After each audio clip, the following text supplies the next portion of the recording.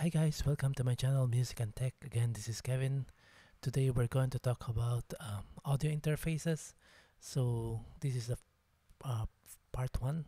So I'm going to use the Roland Audio Interface first, connected to my Windows PC. And then on the second part, we'll be talking about the Scarlett Focusrite audio interface connected to my Windows or Mac iOS MacBook Pro. So to start, so you can see on the screen that I have my Roland quad capture. So this one is already an obsolete audio interface, but it's quite similar to the Rubix 2x2. And then if you would see the front of the screen, this is where you put your input 1 and input 2. There's a label here that says high Z, so it is usually used for guitars. If you're going to use guitars, then you have to connect it here, but you can also use it for microphone inputs. So you have two inputs here, and then this is your level input, so you can control how much input is going into your audio interface. This is for input 1, this is for input 2, and this is for your monitoring. So if you put this here, you'll be hearing much of your what you're playing in the background. For example, if you're using a DAW, then you'll be hearing more of that if you put it here. But if you put it at around 50%, then it will be the sound that would be coming from your input and then from your playback. So for example, sound coming from your guitar, you will hear that, and then sound coming from, for example, from your DAW, then you can hear that. But if you want to hear only the sound from your guitar, then you have to put it here, so beyond the 50% level. Yeah, so you will feel some resistance when you go past 50%. Yeah, so going down here is for your playback if you're playing something in your DAW, but if you go past 50%, then it's more for your instrument coming from your input. But if you put it somewhere in the middle, then you will hear both from your playback and then from your instrument. So this is the level of your if you put a monitoring, if you want to put a headset here so that you can monitor how's the sound that you're generating, then you can increase the level here, the level of the sound or the volume. Yeah, here. So from the lowest to the maximum. Yeah. Then if you want to hear it as a mono sound, then you have to press this button. Meaning if you want to hear a mono sound coming from these inputs, then you have to click this. But if you want it to hear in stereo, then you have to unpress this. Then Autosense, it's a function that is unique in Roland audio interfaces, wherein if you have too much input, then if you would press this, then it will provide you the correct level of the input, so that your sound that you're sending into your audio interface doesn't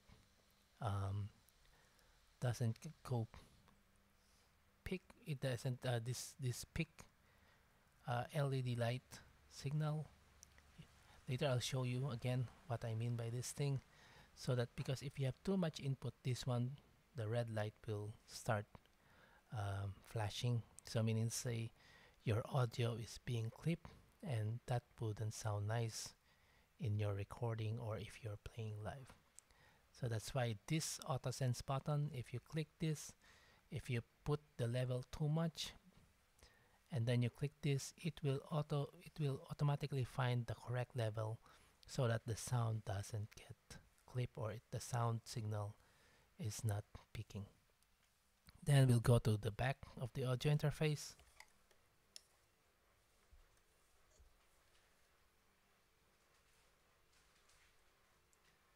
Yeah, so this is the USB connection to your PC. So it would both provide power to your audio interface, and it would be used as a um, digital audio transmission between or audio sound transmission, analog audio transmission between your interface and your PC. So again, it will provide power, and at the same time it would provide the means to transfer your digital or your analog audio between your PC and your audio interface. Then these two would be your MIDI input output. So if you have an instrument that is quite old, so usually it doesn't have a USB connection, you only have those MIDI input outputs, so you can connect them here. If you have a digital input, digital audio cable, then you can connect them here, your left and right. And then if you want to have to connect your monitor speaker from your audio interface to your audio interface, then you have to connect them here. This is for 1/4 cables. Yeah, I sorry, I forgot to mention that for your input in the front, you can either use an XLR or 1/4 cable. So for your monitor speaker, you only have one option, and that is the 1/4 cable. And then this is the ground lift. So if you want to eliminate those ground sound that you can hear sometimes when you're connecting your audio interface to your instrument and whatnot, then if you move this thing to ground lift, then it would try to eliminate that sound. But sometimes it doesn't really work. Sometimes just connecting your PC to your charging cable, it creates some ground sound, and sometimes I tried before, if you still put this on lift, it doesn't really eliminate the ground sound. So what I did was I just disconnected my PC from my charging cable. And then this phantom power, it's meant for if you're using a condenser mic, so you have to place it on 48V if you're using a condenser mic, and then you have to switch this to off if you're using a dynamic mic. Then finally you have this on off for high Z. So what is high Z? So there are some instruments, specifically guitars, wherein guitars are considered to have high impedance. Impedance is something like the resistance of your audio coming from your guitar pickup to your monitor. So usually audio interfaces have a low impedance, and then your guitar has a high impedance, so there will be some issues transmitting your sound from your guitar to your audio interface. So the theory is that it is easier to transfer sound or audio between two instruments if they are of the same impedance. So if your guitar has a high impedance, then your audio interface has a low impedance, then there would be issues on transmitting that audio. That's why you have an option here to switch this to high Z, so that the input where you connect your guitar on the front will have the same high impedance, and you have a more fluid transmission of your audio. So if I would try to connect my audio interface to my USB cable, let's see, it will boot up.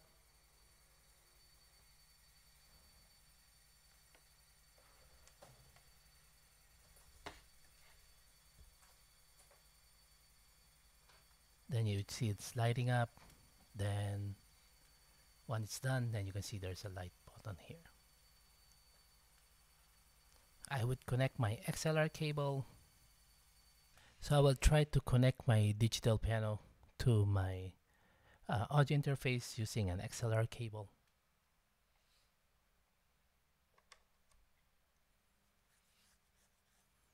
Then I would try to play something. So you will see sound is being sent from my digital piano to my input 2 because my cable is connected to input 2. So let's try that. You will not hear any sound, but we're just trying to see the level. Okay.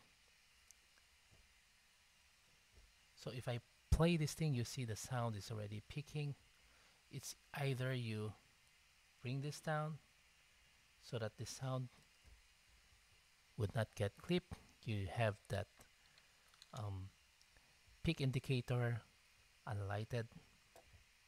Yeah, so this one is a good level. But if you would press this thing, increase this thing, then you have a peaking sound. You can also use this Autosense.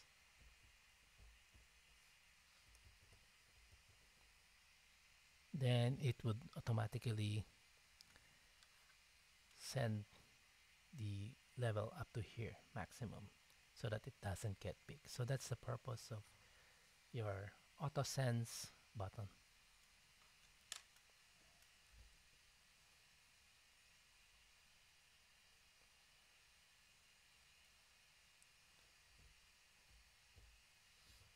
You see, I didn't lower the gain. I didn't lower the gain, but the audio interface detected that it should stay up to here. Then this one is lighted up. So means say the audio interface is controlling how much input is coming into the Roland digital audio interface. So if I play, you would see that there's no picking sound.